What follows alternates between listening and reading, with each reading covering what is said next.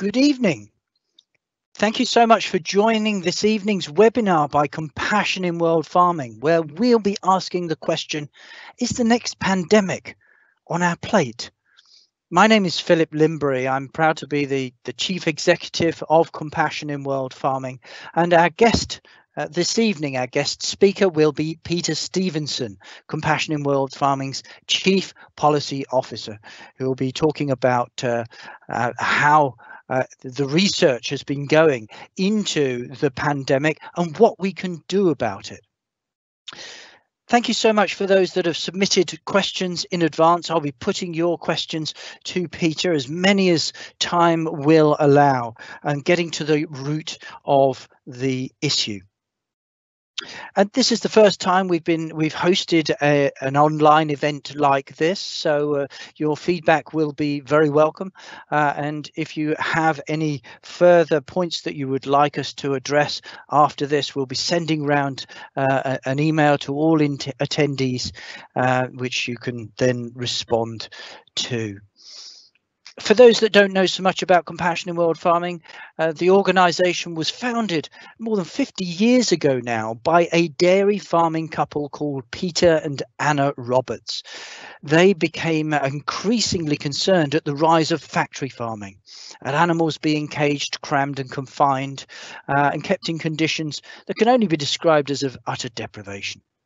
They gave up dairy farming. They started Compassion in World Farming, and Peter Roberts, who led the organisation for many years, for 25 years, he felt that of all the things that would be the undoing of this factory farm regime, it would be disease.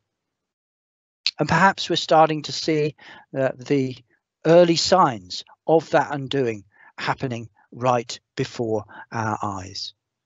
COVID-19, of course, has been linked to the illegal wildlife trade and the consumption of wildlife. But nevertheless, factory farming provides the perfect breeding ground for new and more deadly versions of disease.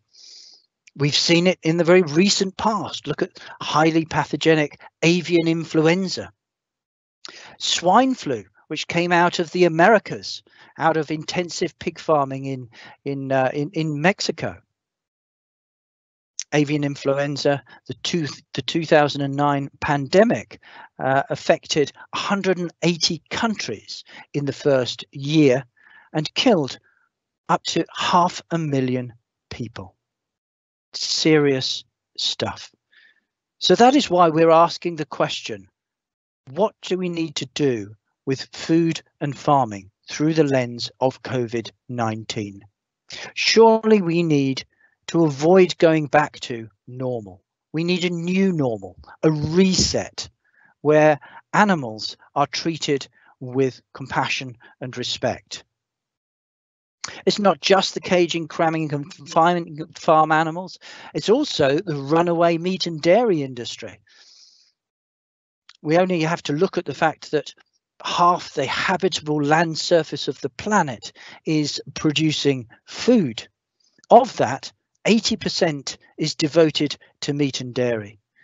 As demand for meat and dairy products continues to increase around the world, so we encroach on the remaining wildlands of the world, forests and other wonderful environments, wiping away the wildlife, shaking free novel viruses, exposing global public health to huge risk.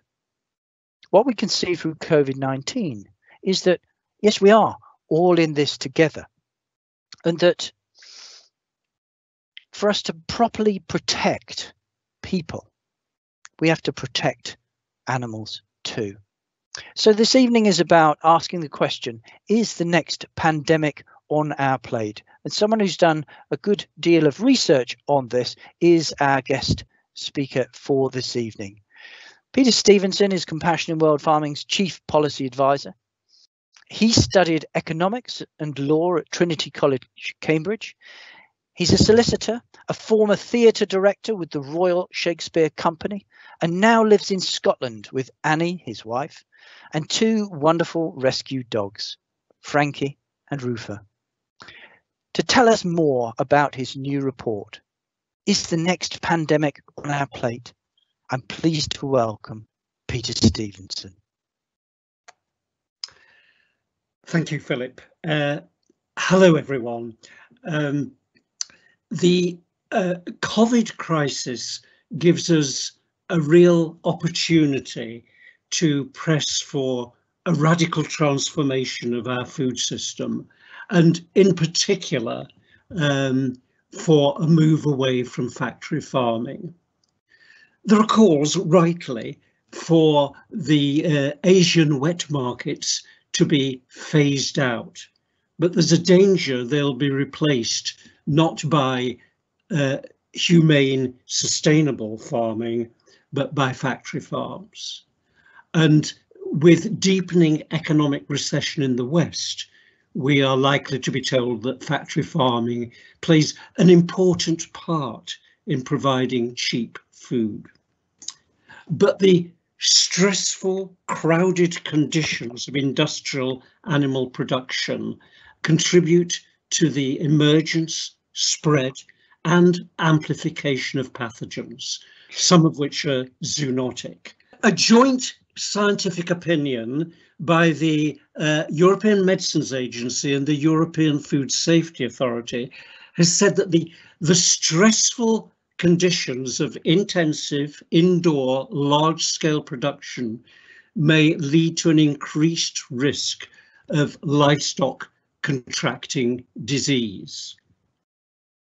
And as Philip said, the last global pandemic was the 2009 swine flu pandemic.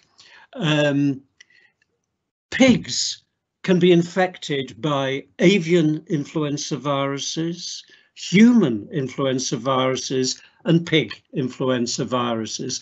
And they act like a mixing vessel in which the genes from these various viruses can be swapped, and new viruses that are a mix of human, bird, and pig viruses can emerge. And this is the process that seems to have been behind the 2009 swine flu pandemic, which started in La Gloria, Mexico, just 5 miles from a major concentration of industrial pig farms. The 1999 Nipah virus in Malaysia was associated with the increasing size and intensity of commercial pig farms and their encroachment into forested areas. And the virus appears to have jumped from fruit bats to pigs, and then from them to people. The coronavirus that causes COVID-19 does not, as far as we currently know, infect pigs.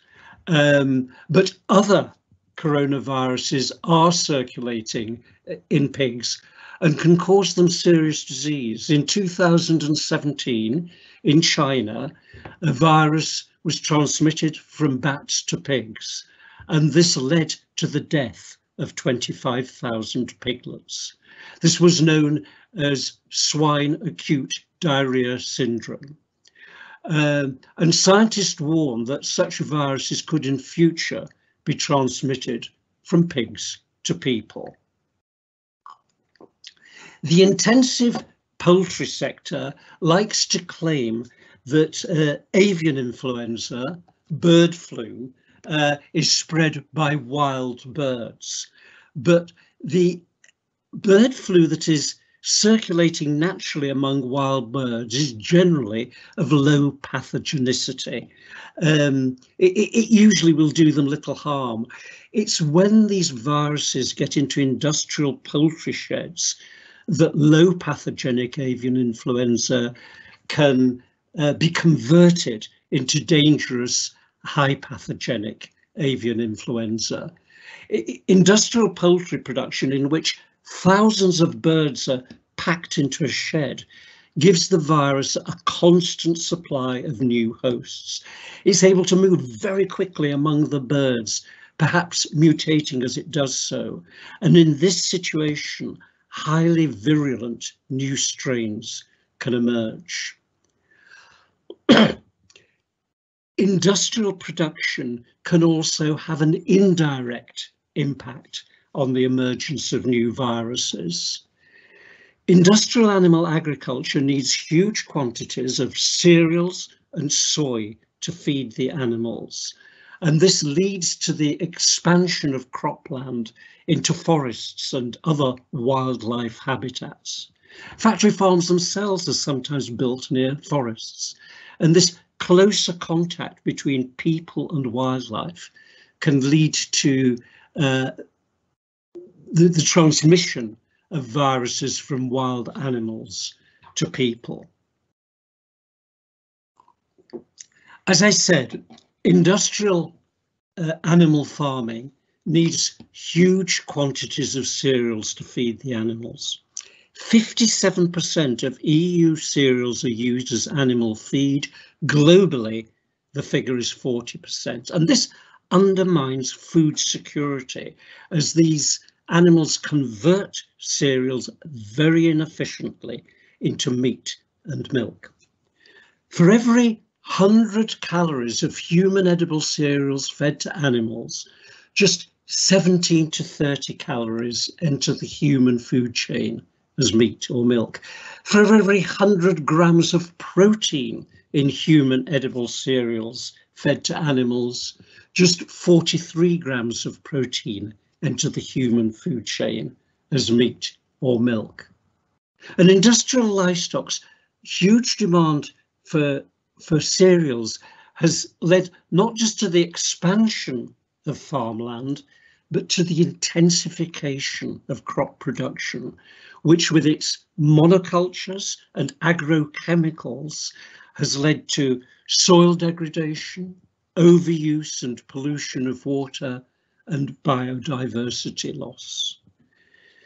Now, if we're going to tackle these problems and achieve much better animal welfare, we're going to have to move to new forms of farming that work with the grain of nature. We need to redefine the role of livestock.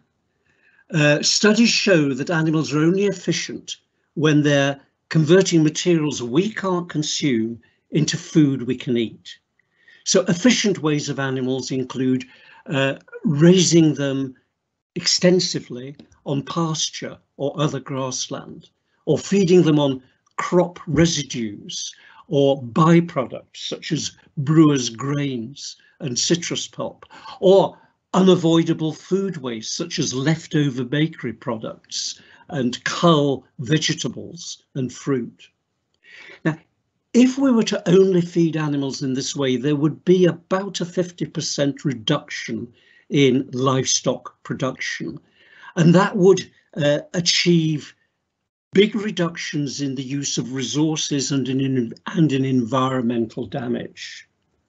If you look at the far right column here, you'll see that a 50% reduction in livestock production would lead to big reduction in the use of arable land, water, energy, pesticides, fertilizers, and a big decrease in greenhouse gas emissions, deforestation, and soil erosion.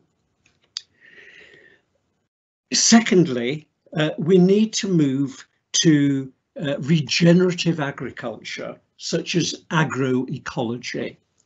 This is able to minimize the use of pesticides and fertilizers, while at the same time enhancing productivity. And it can do this by supporting and harnessing natural processes. It can build soil quality through the use of compost, animal manure, cover crops, green manure, and the use of rotations that include nitrogen, that include legumes, that can fix atmospheric nitrogen into the soil. And agroecology can minimize pests and plant diseases through integrated pest management. For example, by allowing the natural enemies of pests to thrive, while pesticides usually kill them, and by developing healthy soils that are able to promote strong, healthy plants that are better able to withstand disease and pest attacks, and by using rotations which can impede the buildup of pathogens and pests that often occur when one plant is continuously cropped. And agroecology can restore biodiversity. It can enable farmland birds, pollinators, butterflies, and wildlife to flourish once again. We also need to restore the link between animals and the land through rotational, integrated crop livestock systems. This is a classic 7-year rotation. Year 1 wheat, 2 barley, 3 oats. Years 4 to 7 grazing. And in these systems, animals are fed on grass and crop residues and food waste. And of course, they can enjoy really high welfare standards. And in the grazing part of the rotation, soil quality is built through the animals' manure, but also the ability of the roots of grasses to collect minerals from deep in the soil, and through the inclusion in the sward of protein-rich leguminous plants, such as clover. And all this means that the arable part of the rotation can be carried out without the use of nitrogen fertilizers, which cause so much pollution. Industrial livestock production is dependent on the routine use of antibiotics to prevent the bacterial diseases that are inevitable when animals are kept in poor condition. This leads to the emergence of antibiotic resistance in the animals, which can then be transferred to people, so undermining the efficacy of the antibiotics, which are so important in human medicine. If we want to minimize the risk of disease and to save our antibiotics, we need to move to health-oriented systems for rearing animals, systems in which good health is inherent in the farming method rather than being propped up by routine antibiotics use. So what would these health-oriented systems look like? Well, they would avoid overcrowding, as this contributes to the emergence and amplification of pathogens.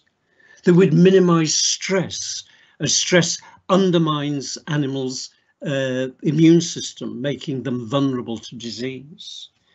They would ensure that animals can engage in their natural behaviours, because if the inability to do so is highly stressful. There would be no early weaning of pigs, as this involves several stressors, including premature separation from the sow, mixing with unfamiliar pigs, having to get used to new diets and new housing. These systems would avoid excessive herd and flock size, as these can accelerate the spread of pathogens. They would avoid mixing of unfamiliar animals.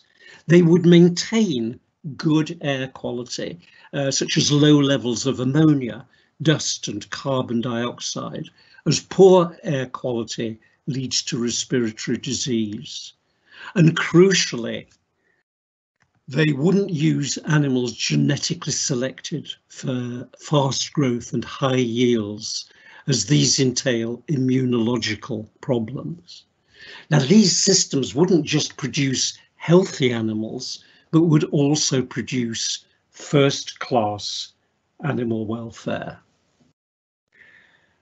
COVID-19 suggests that we need to rethink our relationship with the natural world and treat it and the creatures within it with much more respect. But to accomplish this, we need to adopt a fresh approach to economics. Our current economics model focuses on gross domestic product, which is a crude way of measuring progress. We need to move to a more nuanced system, such as donut economics. The outer rim sets out the planetary boundaries, such as those for climate change and biodiversity loss, that we must not overshoot. And the inner circle contains societal objectives such as social justice, good health, nutritious food, where we must not fall short. And having to consider all the elements of the donut helps us assess whether proposed economic activities are going to harm the planet and whether they're going to contribute to or detract from key social objectives. It's really an excellent model for charting our post-COVID future. I've got just one concern. Within its 21 planetary boundaries and societal objectives, the donut finds no room for animal well-being. We propose the addition of a 22nd element to the donut, good animal welfare.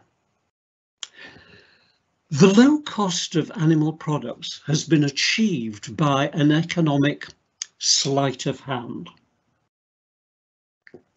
We've devised a distorting form of economics that takes account of some costs, such as housing and feeding animals, while ignoring other costs, such as the detrimental impact of industrial agriculture on natural resources and our health.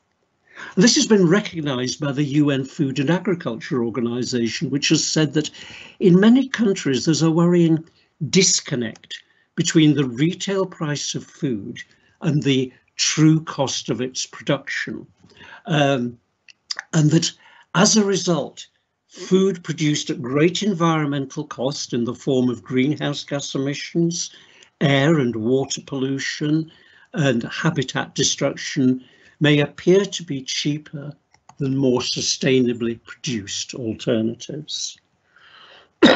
Economists refer to these negative impacts as negative externalities.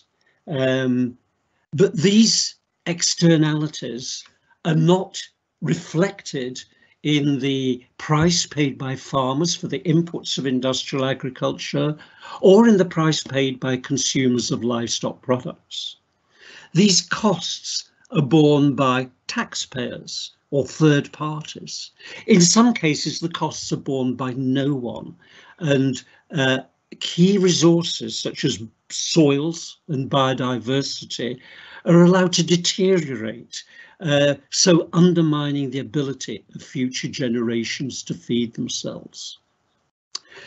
Olivier de Schutter, former UN Special Rapporteur on the right to food, has said that any society in which a healthy diet is more expensive than an unhealthy diet is a society that must mend its price system. Surely the same applies to any society where food produced in ways that respects natural resources and animal well-being is more expensive than environmentally damaging low animal welfare food. So how can we mend our price system and internalize negative externalities? Well, we could place taxes on unhealthy, inhumane food produced in environmentally damaging ways, and we could use all of the revenue raised by these taxes to reduce the cost of healthy, humane, sustainable food. And we should also ensure that such food is zero rated for VAT. Turning to farmers, we should repurpose existing subsidies so they're used to support farmers who are producing healthy, humane, sustainable food. And we should further support such farmers with tax breaks. We should provide them with generous capital allowances for when they're calculating net profits for tax purposes. And we should give them an extra tranche of tax-free income. And these tax breaks could be paid for out of the revenue raised by placing taxes upon the inputs of industrial agriculture, such as agrochemicals. There are a number of lock-ins which make it hard to change our food system. I want to look at two of them. The industrial sector says that we need to produce 60% more food to feed the growing world population, and that accordingly we have no choice but to continue with industrial agriculture. And it's estimated the world population will be 9.7 billion by 2050. But we already produce enough food to feed much more than 9.7 billion people. The only problem is that over half of it is lost or wasted. We could readily feed the world population without increasing production, provided that we halve all forms of food waste, including the food loss involved in feeding human edible cereals to animals and in overconsumption. In other words, in eating more than is needed to meet our nutritional requirements. A handful of multinationals shape and control global agriculture.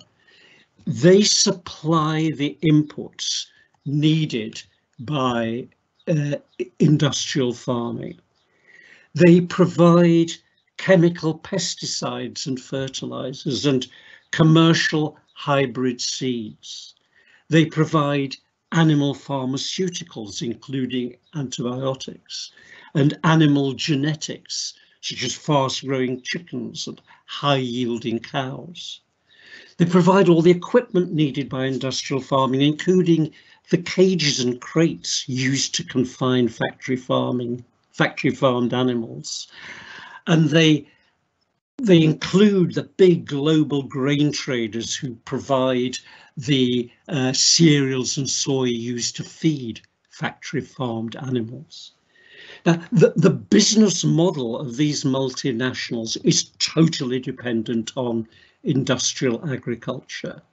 If we moved to extensive agriculture, they would find demand for their products falling away dramatically.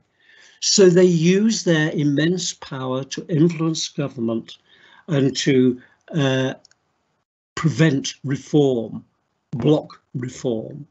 They're able to shape the narratives that entrench the status quo, such as that industrial farming provides cheap food and is vital to feed the world. The World Health Organization and Hilal Elver, the current UN Special Rapporteur on the right to food, have stressed that governments must find the courage to challenge these vested interests. In conclusion, we really do have a great opportunity to achieve far-reaching reforms. We need to press for a food system that provides nutritious food for all, including the most disadvantaged, and that helps us meet the Paris climate targets, which is going to mean a big reduction in consumption of meat and dairy. We need a food system that, rather than damaging the environment, restores soils and biodiversity and returns forests and and other wildlife habitat to wild creatures. We need to move to regenerative agriculture, and in order to minimize disease risk and save our antibiotics, to health-oriented systems for rearing animals. And of course, we must press for much higher standards of animal welfare. We have an ethical responsibility to rethink our relationship with farm animals. They've not been placed in this world simply for our convenience. They're not pieces of machinery that can be fine-tuned to be ever more productive. Rather, they're our fellow creatures entitled, like us, to experience the joy of living. Thank you very much. Peter, thank you so much. That's wonderful to hear a first-class overview like that. It really does give us a sense of the scale of the problem and what we need to do. Peter, you've been working with this issue for the last 30 years. We've seen that scientists are warning that we've got 10 years, not much more than that, to solve climate change. Pollinators that we need for the very existence of a third of all of our food are disappearing around the world. We see that antibiotics are losing their efficacy. 73% of the world's antibiotics are now fed to farmed animals. It used to be half, it's now up to nearly 3/4. At the same time, the fish are being taken out of the sea, a sizable portion of that to feed factory farmed animals. And then, as you rightly were talking about, our soils are becoming depleted and disappearing around the world. So at the intersection of all of these global issues is our food and the way we produce it, industrial agriculture, the factory farming of animals. In this COVID moment, after 3 decades of working on this issue, Peter, are we making progress? Yes, we are making very considerable progress, but that's not to underestimate the difficulties and challenges that we still face. I remember, I mean, certainly for example, on the animal welfare front, as you know, we've managed to get EU-wide bans on battery cages and sow stalls and veal crates. But we've also got to the point, both in the UK and the EU, and now just really possibly in these recent COVID weeks with the big, UN international bodies, when there's a recognition that it is, as you've said, industrial agriculture, and particularly the livestock side of it, that is such a key driver of soil degradation, biodiversity loss, climate change, risks using our antibiotics, and now this recognition that it's not just wild animal markets, but factory farming that is such a big disease risk. So yes, I think we are making real progress, but yes, there's also a long way still to go. To me, it seems that COVID-19 has given us not so much a warning, but a demonstration of the fragility of our society, how in a heartbeat the whole world can be turned upside down for billions of people, and that your life can change. We are as a global community, facing hard times, and of course that is felt at Compassion in World Farming, and we all are really appreciative of the way that our supporters are sticking with the cause of ending factory farming, and helping us all get through this in stronger voice, and to be able to be that standard bearer for a better day for people and for animals. I want to turn, Peter, to some of the questions that have been sent in. One of those is about animals that are kept in the way that you and I would like for them to be. kept extensively, where they're healthier physically and mentally than those in factory farms. But are they more at risk of disease? You know, they're outside, they're not in these barns. The industry tell us that these barns are biosecure. What's the reality? Are the animals outside? Are my hens in my garden here? Are the free-range chickens, the regenerative chickens, are they more at risk than their factory farm cousins? What's the truth? No, they're not. There's ample evidence that animals kept outdoors extensively are much healthier, much less vulnerable to disease. Let's take this biosecurity point, which the industry loves us to say, our factory farms are biosecure, pathogens just can't get in. Well, this is something of a myth. I mean, yes, of course, good biosecurity can help, but in these big farms, people and vehicles are constantly coming in and out of the farm, for example, to bring in feed for the animals. And in this way, disease can enter the farm. The animals are coming in and out of the farm. They'll be coming out of the farm, either go to other farms for fattening or to slaughter. So there's endless movement which can lead to the spread of disease. You've also got in these farms just huge extractor fans that are taking pathogens out of the farm, such as bird flu and Campylobacter, and this gets into the air, can be transferred to neighbouring farms and infect the animals there and infect the people. But the key bit of evidence that shows that the extensive animals are so much healthier than the factory farmed is to do with antibiotic use. Now, of course, antibiotics only help with bacterial disease, not viruses, but nonetheless, it's a very good touchstone.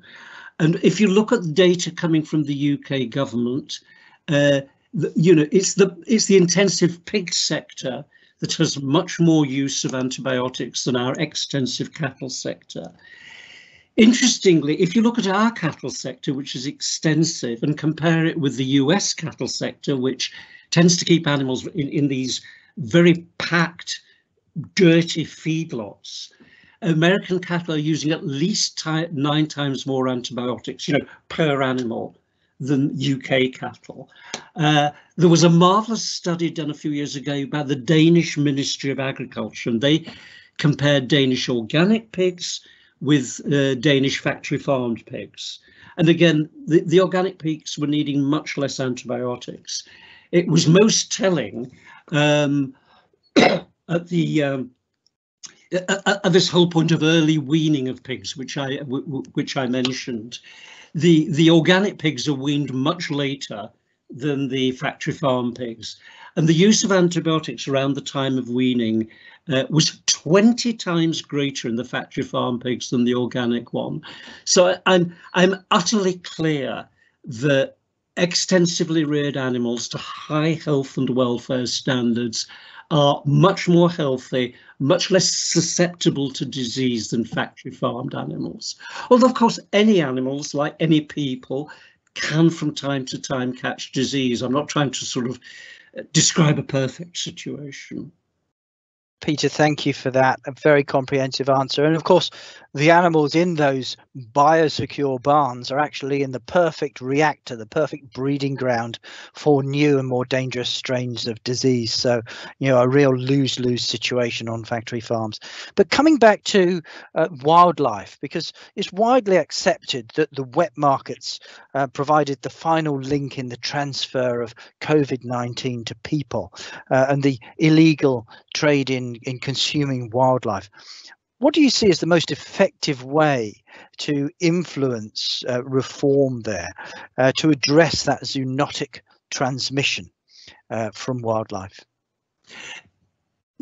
I mean, this is a real challenge. I mean, I totally support the animal welfare organisations that focus on wild animals. I mean, clearly, we need to phase out these so-called wet markets. Apart from the disease factor, these are markets in which wild animals are brought in, kept in cages, then once they've been purchased, slaughtered on the spot with great brutality. And certainly in the meantime, till they have been phased out, there needs to be much better regulation, both of hygiene and animal welfare. But we do have the challenge that there are many people in the world, particularly in Africa and Asia, that are currently dependent on wet markets and other forms of what in Africa is called bushmeat, in other words, wild animals caught from forests. And clearly, we want to see that we support those organisations that want to see an end to this. I'm afraid the one answer is that they will need to move over to farming rather than catching wild animals and bring them to wet markets. We're going to have to work hard to make sure that farming is humane and sustainable, not factory farming. And it is a challenge. We've learnt very, very recently that huge complexes of immensely industrial pig farms are being built in China. This is not so much because of COVID, but because the Chinese pig herd was decimated by African swine flu. And so we're going to have to really keep working to get the message across about how damaging these systems are. And this is where I hold out some hope. For example, just a few days ago, the chief executives of 3 of the big global UN bodies, including the UN Environment Programme, made it absolutely clear that we need a thorough rethink about how we treat the natural world, how we farm. They're using the phrase, we need to build back better. So there's going to be a big battle between the voices of factory farming and those that recognise how damaging and cruel these systems are. Thank you, Peter. And I was only talking the other day with the global communications chief of the United Nations, and yeah, she was telling me about that phrase, build back better. And it does resonate with everything we're trying to do to make sure that we have a new normal where we reset the position for animals, the way that animals are regarded in society. Moving from a global to a UK perspective, in the UK we have a particularly important moment in history. If you look back at the history of factory farming, perhaps the defining policy moment in UK history was the Agriculture Act of 1947, which was the piece of legislation which essentially locked in a trajectory for ever more intensive agriculture, ever more factory farming in Britain. Now, a once-in-a-lifetime opportunity is now heading to the House of Lords, a draft agriculture bill. What do we need to achieve in that agriculture bill to help reset food and farming, to build back better, so that we start to dismantle factory farming for all our sakes? What do we need from that agriculture bill, Peter? And in particular, pull out what needs to happen with subsidies, because in Britain the farming community is subsidised by the taxpayer to the tune of £3.5 billion a year. What do we need to achieve?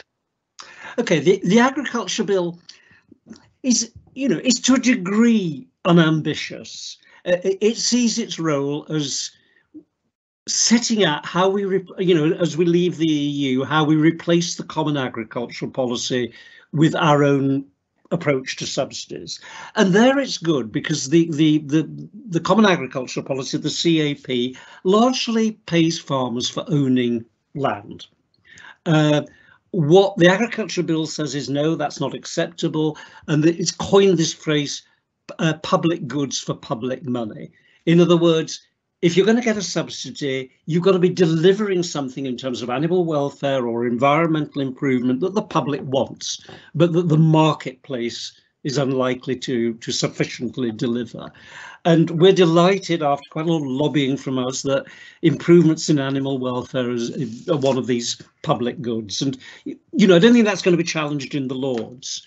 I think the big battle in the Lords is going to be this worry that future trade deals, particularly one with the United States, could allow low welfare meat and milk to come into the UK, so undermining our farmers and our animal welfare and food safety standards. And what we and many MPs want is a clause in the bill that would actually say the UK government can't strike a trade deal if that deal would not enable it to say no to low quality imports. So on the subsidies side, yes, it's helpful. It's what's called a framework bill. It's not going into massive detail. So once it's gone through the Lords, the big struggle will be persuading our government that they really need to use these new subsidies and powers very ambitiously. And my feeling at the moment, okay, there's evidence both ways. Just before lockdown, DEFRA, the agriculture government department, did issue a future farming document, which had a wonderful section on animal welfare. It was, although the wording was a little bit cautious, it was basically saying, look, yes, we probably need to move away from farrowing crates and beak trimming of hens and tail docking of pigs, and we need to recognise that cows need to be out of pasture and that meat chickens need to be slower growing and need more space. Now, if we can persuade them to really make a reality of all this, it would be great. But I think on the broader environmental front, when we talked about regenerative agriculture a few minutes ago, I don't think they quite, I think where they're going is a bit of greening around the edges of the current status quo, rather than recognising this need for a very far-reaching change. So like with so many things, some encouraging signs, but a lot of work to be done. Thank you, Peter. Just moving on to the European Union, where we've been doing a lot of work, of course. We've been running a coalition campaign. 170 organisations across Europe have come together to call for an end to the cage age. So an end to battery cages and sow stalls, farrowing crates, these kind of things for good. And one of the things which news just in is that the European Food Safety Agency, EFSA, has been asked by the European Commission to prepare a report into essentially the welfare issues of cages and live transport, and to make recommendations for future legislation. We know at the same time that the European Union is looking at its farm to fork strategy, at its farm policy strategy. What do you think we need to get from this period of thinking and intent going on in Europe? I think it's a very potentially exciting period in Europe. As you say, just last week, the farm to fork strategy was published. And that, firstly, it recognises the need for improved animal welfare. It says it's going to re-examine the EU legislation on farm animal welfare. It sets targets for reducing agrochemicals, particularly the use of pesticides and fertilisers. What I don't think it recognises, or at least is not going to yet admit, is that this heavy use of fertilisers and pesticides is to quite some degree arising from the factory farming of animals. As I said earlier, over half of EU cereals are used as animal feed. And because of this huge demand for cereals, we end up farming our crops very intensively with agrochemicals. If we stopped using cereals as animal feed, we could farm our arable land much more extensively without all these agrochemicals. So yes, they recognise the problem. I don't think they recognise yet the major contribution of animal factory farming to it. But they also talk about wanting a big reduction in antibiotic use. Great, but again, I don't think they're quite realising that in order to achieve that, we're going to have a wholesale change in the way we farm animals. So a bit like in the UK, some very interesting possibilities, some real recognition of the problems. They do recognise, though again, I don't think quite enough, that if they're going to achieve their climate change targets, there's got to be a big reduction in consumption of meat and dairy. So it's our job now to build on what the farm to fork strategy says and really keep pressing for far-reaching changes. Fantastic. Well, we will, of course, keep pressing. Brussels office is hugely dedicated, working 24 hours a day to make sure that we bring pressure to bear where it counts in Europe, and that's, of course, in Brussels. I think one of the things which Compassion in World Farming has been good at delivering over the last 30, 40 years is specific change for animals, getting a ban on barren battery cages and into veal crates in the UK and Europe, getting animals recognised as sentient beings capable of feeling pain and suffering throughout the European Union. These have been key reforms, hard-won battles, and we've essentially been zeroing in on the soft underbelly of factory farming, the weak spots, the vulnerable points in the machine, picking it apart bit by bit. COVID-19 perhaps gives us an opportunity for a bigger picture rethink, to not only continue to attack those pressure points, the live export trade and so on, but actually to take a much bigger picture vision to the world, that actually we need to stop all of this. We need to end factory farming and have a drastic reduction in the meat and dairy production of the planet. The question is there an argument now for taking that kind of joined up approach to make the most of this opportunity where we are having a societal rethink, where we are building back better? Yeah. I think one thing I'm really proud of is the way that over many, many years, Compassion in World Farming, probably almost alone amongst the major animal welfare groups, has recognised the need for a joined up approach to make the argument that factory farming of animals isn't just bad for welfare, but that it is what is driving soil degradation, water pollution, biodiversity loss, certainly playing a part in climate change, and playing a part in the very unhealthy diets that are there in much of the world. I mean, globally, and including in the UK, we have a food system that's doing the exact opposite of what it's meant to do. It's making people ill. Poor diets are the major cause of disease throughout the world, including in the UK. And within poor diets, in addition to overconsumption of sugar, salt, processed foods, overconsumption of meat is very much recognised as part of that, what contributes to heart disease and certain cancers and obesity. So I think we have built that picture based on endless peer-reviewed science and reports, and it's why in my presentation earlier I didn't just talk about what new types of farming should look like for animals, but also what the arable sector should look like. How do we prevent the use of pests and plant diseases without chemical pesticides? We have developed a really comprehensive picture of what farming should be looking like. I'm also pleased, again, the other thing that's triggered off when I think about joined up approaches is we work so well with a whole range of NGOs, both in the animal welfare and environmental movement. 170 NGOs have come together on the End the Cage Age campaign.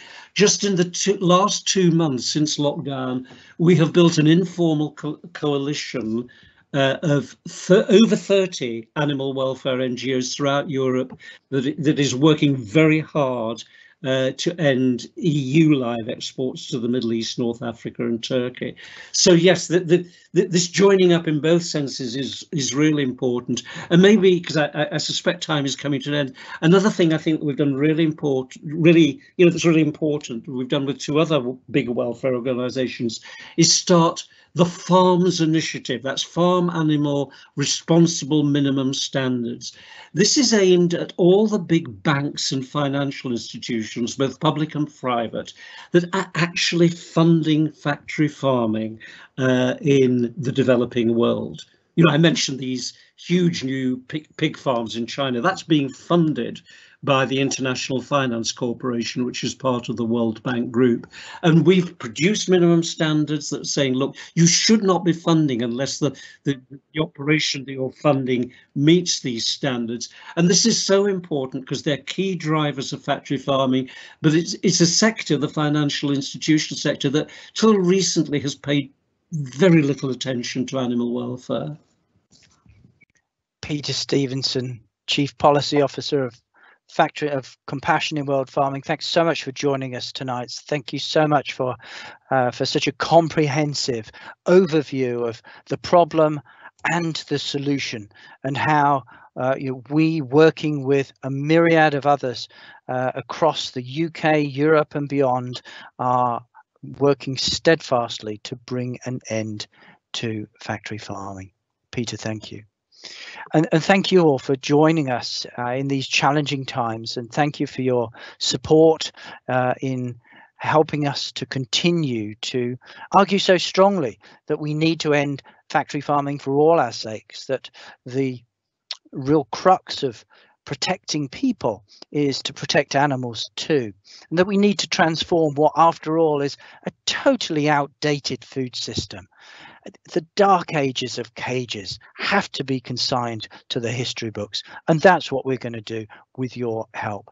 Thanks for joining us this evening. We'll be sending out an email to you as a follow-up. We'll be showing you how you can take action, because we're all about taking action as an organization.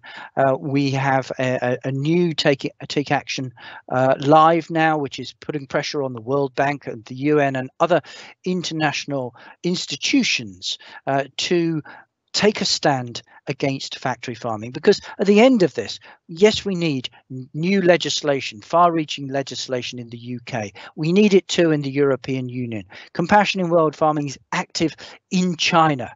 We're also active across the United States of America.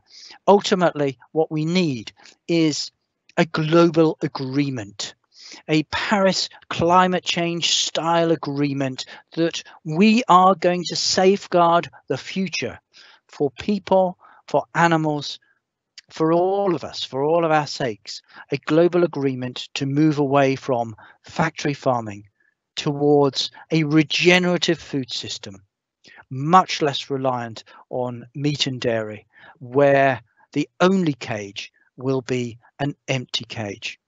Thank you so much for joining us tonight. Thank you so much for your support, and I look forward to seeing you down the road on the campaigning trail. Thank you. Good night.